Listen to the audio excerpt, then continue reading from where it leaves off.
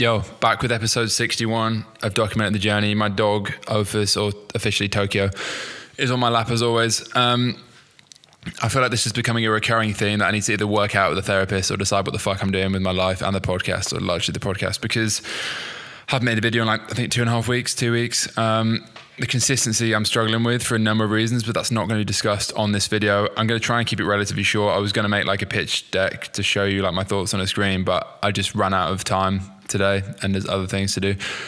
So yeah, Doc the Journey, episode 61. You can see by the title.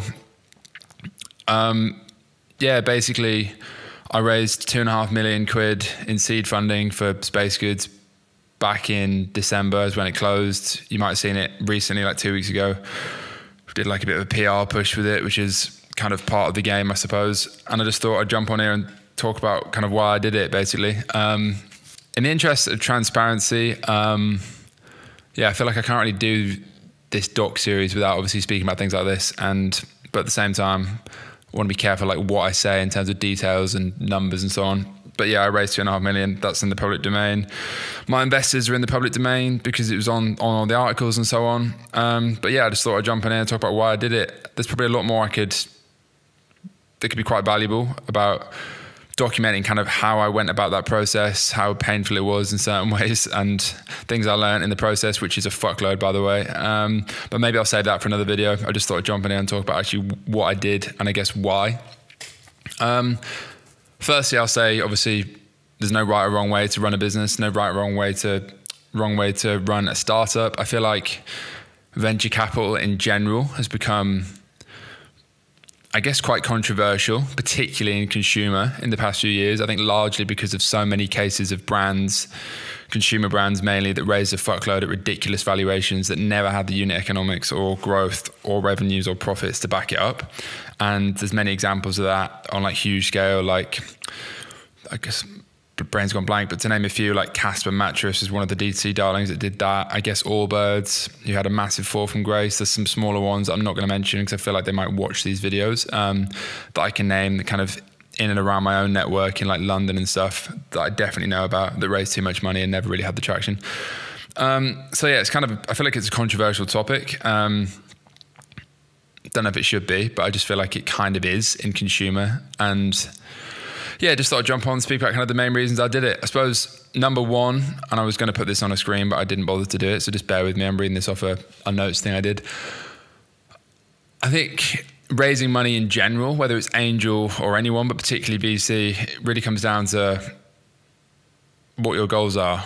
If you want to build kind of a lifestyle business that's not that big, which I've done like twice before, then I don't think it makes sense.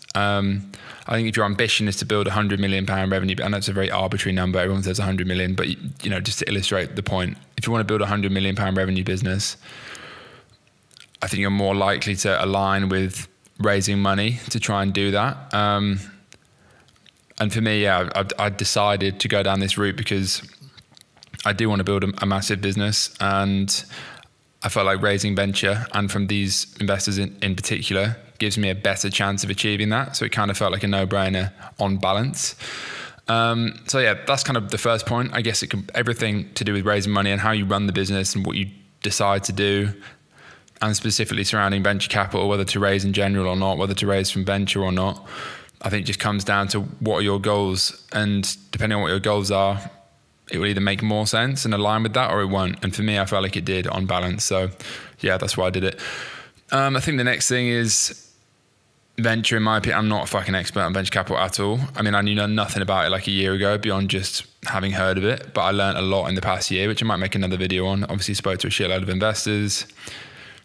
There's a whole process behind that, and I'll save that for another video. But I feel like when there's an opportunity to build potentially a legitimate market leader in a rapidly emerging space, in a rapidly growing space, then it can make sense. And I feel like I'm playing in that space, and I feel like I've got a brand that has that kind of potential, particularly as a UK, European play. I mean, there's obviously much bigger brands than me in the space in America, but far less so in the UK and Europe.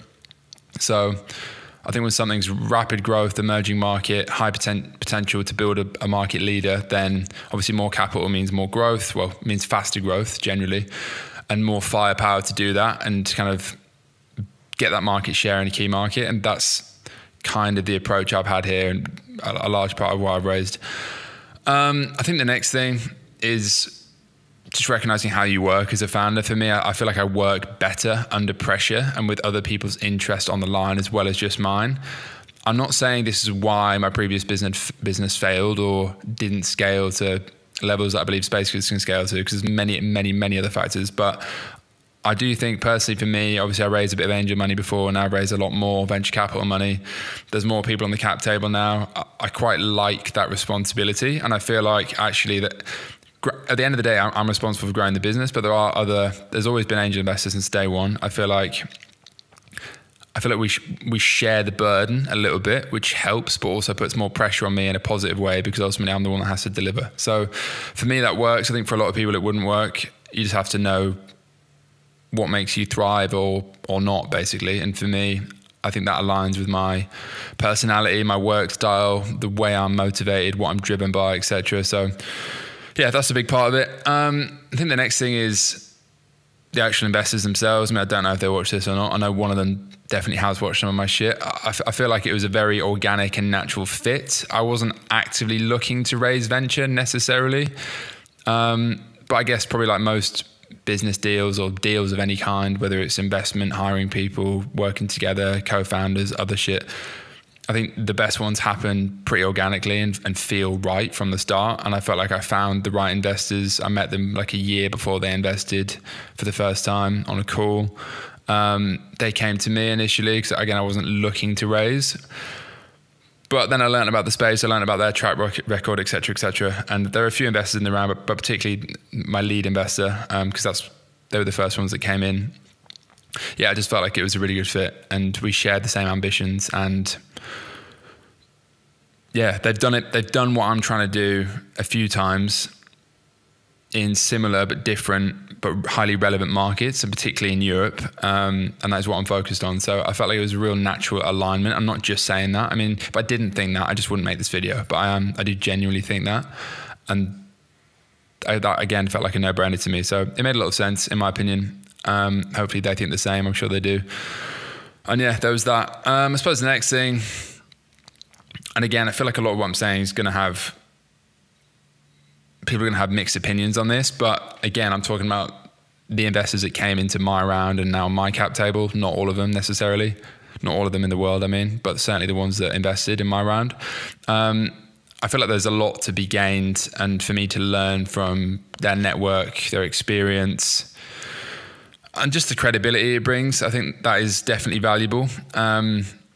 Even just hiring people now, it's definitely helped to have that backing and that credibility, you know, have their name on the cap table. So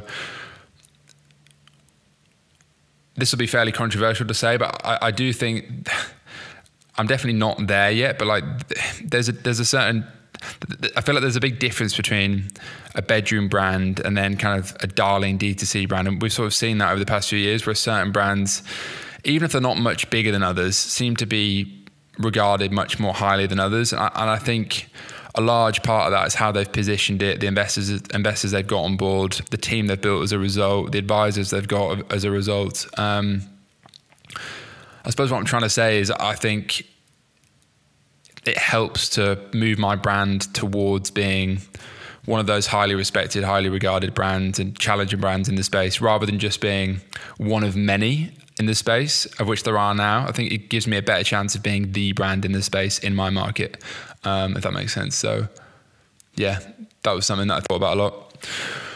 And I guess another point is ultimately to do something I've never done, which is scale well past 10 million to 50 million to 100 million long term, whatever it ends up being. I felt like I had to change my approach and go from being really kind of solopreneur largely, with freelancers and so on, but solopreneur mindset, owning the whole thing, doing a lot of it myself, to, just a different approach, smaller slice for bigger pie long term, but also raising gives me and has given me more scope to bring more experience into the business, in the direct core team, but also advisors, et cetera, that I may have held off on a bit more had I not raised and had A, the capital injection, but B, the backing and confidence from people that have seen teams grow and get to that scale in other spaces, with other brands in their portfolio. So what I'm trying to say, I guess,